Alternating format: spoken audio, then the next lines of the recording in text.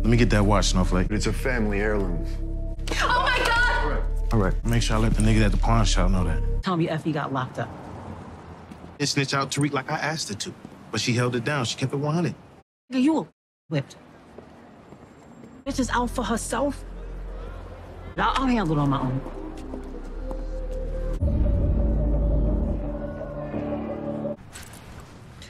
Just tell me when you want I to meet. swear to God. Yo. Come on. Kane. We always know where to find him. It's Monet again. When will y'all realize we don't live normal lives? Drew, I need you to man up, okay? You're not gonna be an NBA housewife. We're drug dealers. That's the family business. That's who we are.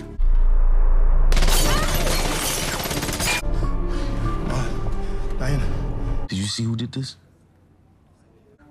It was Tariq. Tariq? He thinks Monet sent Tommy after his mom. He's looking for payback. You tried to kill our mother. What are they talking about? Tell them what happened. You almost killed me too. Been wanting to do this for a long time.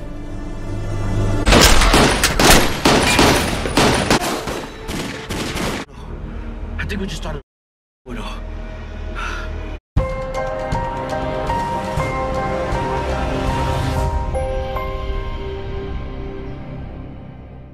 What's up, YouTube? It's your boy Mark Dark, and I'm back with another video. If you're new, if you love power, go ahead and hit that subscribe button. Like the video and leave your theories, comments, everything down below.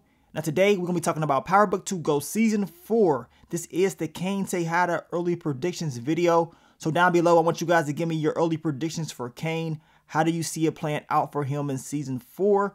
Will he go up against his family once he finds out the truth about Drew and Dirty Diana, man? I can't wait to see that, man, because y'all know your boy Kane, he gonna go crazy because he thought he had it all figured out, but once he realizes that they've been, playing him and they set all of this up, you already know it's gonna be hell to pay. Now, you guys, make sure you check out my last few videos. I dropped the Power Book 2 Go Season 4 Drew Tejada early predictions video for you guys yesterday, and I also dropped the Jenny Sullivan and Blanca Rodriguez. They will continue to take L's in Season 4, and I dropped the Lauren. Is her story over? So continue to follow the playlist, continue to keep yourself updated on all the latest Power news, and you already know I'm going to continue to give you guys these videos. But let's talk about the topic of discussion, Kane Tejada. Now, we know on Season 3, Kane, he was real smart, especially at the very beginning. I mean, he was figuring things out. He was moving way better than we've seen him move, especially in Season 1 and Season 2. He came in real strong in Season 3. He figured everything out when it came to Lorenzo, and, he continued to keep it a secret. And once he, realized that Lorenzo had his back no matter what, he promised not to expose him, right? But we know what happened to Lorenzo. Monet set him up to be taken out by Gordo. Now, I believe Kane did have a great start to this season, but it seems like once we got, past the middle part of the season, Kane started to go back to do the stupid stuff that we always seen him do. And I'm thinking, like, what the hell is going on? I mean, if you figured out what happened to Freaky Zeke and that Lorenzo took him out, and then you had a good idea on who took Lorenzo out, but you kind of, started to downplay it when it came to Monet, talking about, I didn't think she was that crazy enough to do that. This is what he told Drew and Diana. So in his head, he had it like, okay, she could have done this, you know what I'm saying? And she made threats towards his life. So he kind of just played it off. And I'm thinking like, man, keep that same energy. And I talked about this when it happened. I said, keep that same energy that you had with Lorenzo when you found out what he did, talking about I own you and all this stuff. Where was that same energy at, Kane? I mean, you told your pops at his funeral you're not going to let him down again or something like that. Like, really? Where's the energy at? You just, going to downplay it now because you feel like Monet may have done it, and, once you found out the truth, you don't really care too much, about that no more, which to me was flat out crazy because we seen that connection that Lorenzo and Kane had, especially right before he died. And we seen how Kane was acting at the funeral. He was pissed off. He was pissed off at Monet for telling, him to back down when him and Drew got into that argument at the funeral. So to me, it just doesn't make any sense on why he didn't keep that same energy with Monet. But then again, Drew did say Kane was a mama's boy, whatever. And we know Kane, he always wanted that respect from her. So of course he had a good old time once she started to show him respect and she started to do more things with him instead of Drew. Now we know in season 3, Kane, he fell for Effie. They hooked up. He clapped those cheeks. He was having a good old time. But it seemed like Kane liked her more than she liked him. And he wanted to take it real serious. But she's like, nah, I'm good. You know what I'm saying? That's not happening. So, of course, you know, he was kind of broken up about that. And Monet told him, look, she's out for herself. She got you whipped. I mean, you out here doing all types of stuff to make sure that she's good. And Monet was not lying at all. I mean, Kane, he wants to get back at Tariq so bad. And he wants to be with Effie. This is where you started to see him make all these mistakes. It seems like before that, before him hooking up with Effie, he was making better moves. But after he hooked up with her, this man completely changed in my opinion. Now, we know he had issues with Drew throughout the entire season as far as who was taking control and who had the Tejada throne, especially after Lorenzo passed. Well, we know Kane, he was the one that stepped up to the plate. But Drew, he had some tricks up his sleeve. And that was to team up with Dirty Diana, become Drew Anna, and set up everybody. You know what I'm saying? Set up Monet, take out Tariq, make sure Kane's involved as well without knowing. I mean, that whole game plan had everybody messed up. And this is where we go into season 4 for those predictions, because we know Kane, he still wants to get back at Tariq because he believes Tariq was the one that did all this. But the sad thing is Tariq didn't do all this. You got to look at your family. And as I told y'all, that will be the weakness of the Tejada family, is themselves. And I cannot wait to see how that's going to play out. Now, do you guys believe Kane is willing to take out Drew? Because once he figures out what they've done, I mean, he's going to be pissed off. And we already talked about this in the past. There's been a lot of prediction videos about Kane and Drew, the whole Kane and Abel story. And, you know, a lot of fans believe that Kane would always take out Drew. But this time around, it definitely looks like that could happen in this next upcoming season. But Kane, he has to make sure that he makes the right moves this time around the entire season. He can't be slipping up. He can't be trying to go mess with Effie, because we know he did help Effie out in the season finale after she pretty much played him when he came there to help her out, right? No, Kane, you got to be in your A game. You know what I'm saying? Yes, I understand that he still has those feelings for Effie, but you're going to be heartbroken just like Monet told you. So just keep it business.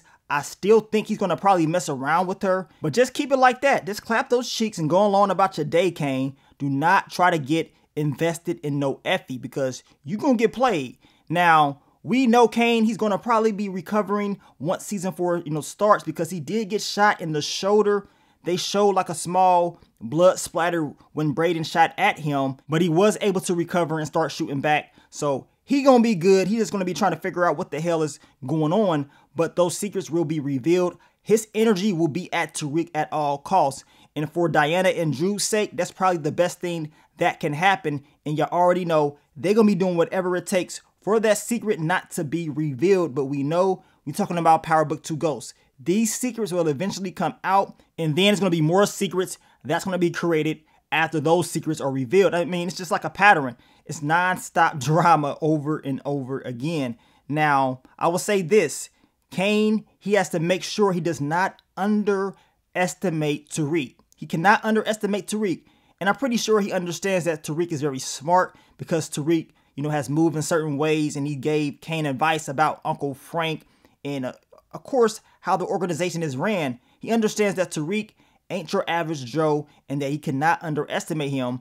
And hopefully he does not let that obsession with Tariq get the best of him. But knowing how Kane has moved in the past, he most likely is going to be acting all crazy when it comes to Tariq. But once the truth comes out, I believe things will change. He also cannot underestimate Braden. He figured that out in season 3 when he got shot at. And I believe he's going to say, okay, this white boy ain't playing around. Like, I got to make sure I don't slip up around him.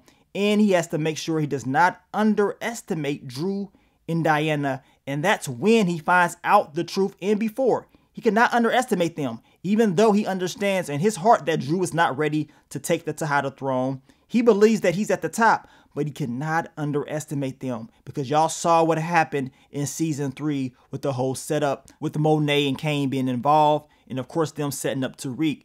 Kane, when he does figure out the truth, he needs to move very similar to how he was moving at the very beginning of the season when he found out about Lorenzo. He cannot let them know. You have to, come up with a game plan to figure out what you need to do. And I believe that Kane and Monet, they're going to click up and figure out what they need to do. And as I told you guys, what they need to do is take out Drew. He got to go. Somebody in the Tejada family is going to have to go, and one of them is going to have to be willing to take out one of the family members, y'all. So we know Monet. She is about that life. You know what I'm saying? I believe she'll pop a kid if she had to, one of her kids at that. And we know what Drew and Diana, they have just done when it comes to Monet. They'll take their moms out. But it seems like Dirty Diana was having second thoughts at the end of the season finale. But y'all know Lorenzo, he always said family first. So even though they messed up, just like Lorenzo told Kane, even though y'all messed up, I still got y'all back. What's going to happen this time around? Will he take the lessons that he learned from his pops and will he use them in season 4? Or will he say, you know what? Screw that family first stuff, because they try to set moms up. They try to set me up with this whole game plan, and I'm not having it. So we're going to see what Kane's going to do. And once he does figure out the truth, how will he act when it comes to Tariq?